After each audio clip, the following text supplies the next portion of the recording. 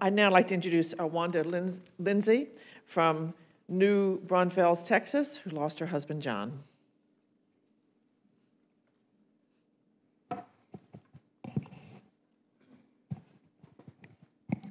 Good morning. My name is Wanda Lyndsay. 3 years ago today, my husband and I were rear-ended by a tractor trailer while we were stopped in a highway construction zone. We just happened to be the last car stopped in a long line of traffic about 2 miles long and a sitting target for the truck that braked only 2 or 3 seconds before he hit us. I lost consciousness and didn't see the complete destruction that day until I saw pictures of the crash site later. I was seriously injured, but thankfully I have recovered from most of my injuries.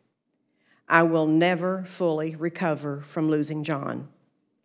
My husband of 46 years died from his extensive injuries 2 days after the crash. Later, I learned that that truck driver had been diagnosed with severe, uncontrolled sleep apnea about 2 months prior to the collision.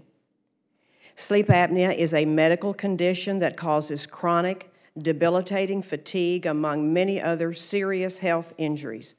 Yet this driver was still allowed to get behind the wheel of an 80,000-pound weapon which plowed over our car and 5 others, much like an oversized bowling ball knocking down pins.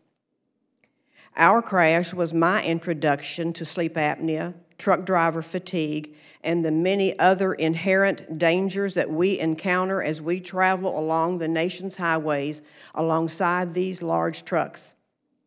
Truck drivers are allowed 11 hours a day behind the wheel in a 14-hour workday.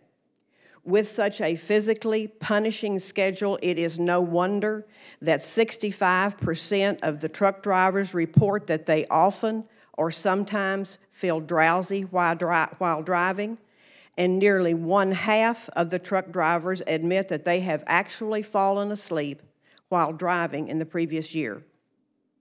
We must take steps immediately to reduce this epidemic of truck driver fatigue.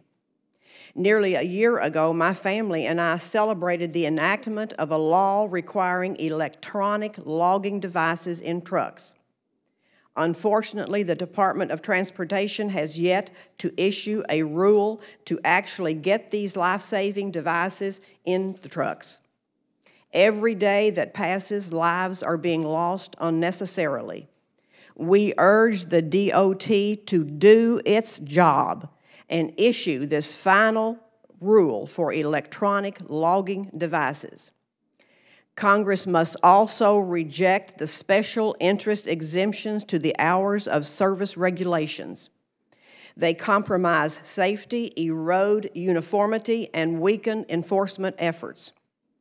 Not only are exemptions dangerous, but they also encourage the next industry to come knocking at the door to ask for their special exemption. So industry by industry, the exemptions will swallow up the rule, imperiling all on the roads.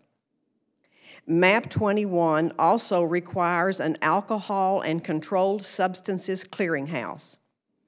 Expedited and creation and careful oversight of this clearinghouse is essential, and we urge that it be expanded to include prescription drugs, particularly those that include drowsiness and fatigue as part of the side effects.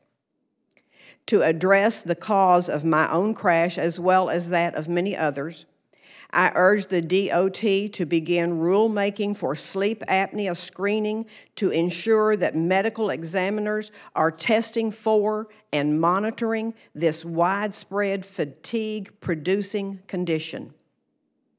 There is no way to bring back our loved ones, much as we would like to, but there are ways to prevent others from dying and suffering crippling injuries in truck crashes.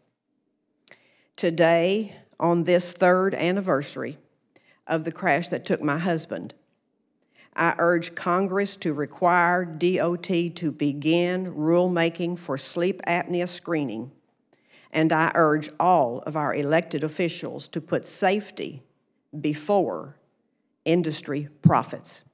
Thank you.